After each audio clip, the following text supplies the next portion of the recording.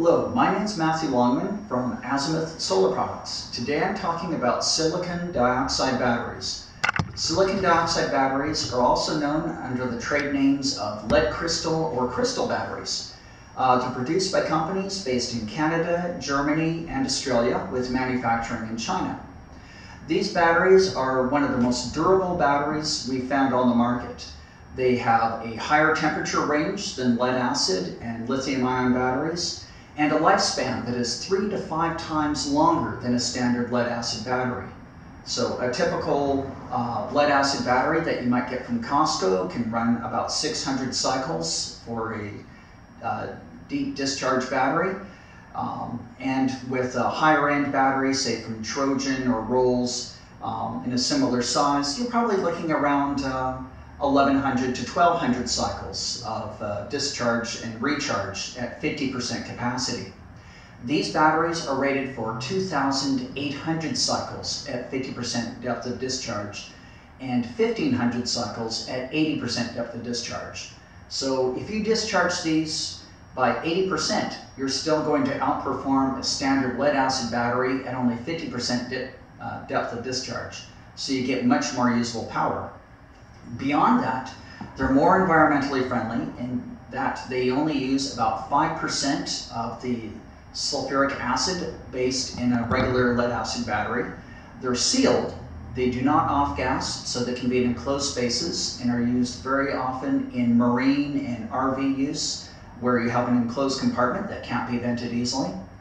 And the electrolyte inside the battery, because there's virtually no liquid once the battery is fully charged, it actually crystallizes inside. They don't boil and they don't freeze. So extreme high temperatures of 65 Celsius or 149 degrees Fahrenheit, these batteries have a higher range than other standard batteries and lithium batteries as well. And at freezing temperatures, in remote Arctic locations or anywhere northern where you do get sub-zero temperatures, these are good down to minus 40 degrees. And at that temperature, you're also getting about 40% more power, more capacity out of these batteries than you do with a standard lead-acid battery. Now, a lot of people have not heard of these batteries. They're actually not a new technology.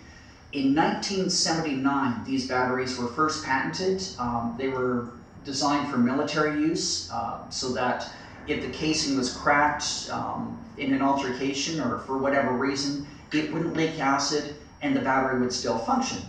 Now, at that time, material technology was not up to what we have these days with nanotechnology, so the batteries had to be very large to store a reasonable amount of power. Now, with higher voltages available due to nanotechnology components inside the batteries, they're actually about 85% of the weight of a typical lead-acid battery of the same capacity. So in 2009, the new version of these batteries was patented, and then they became more common in production.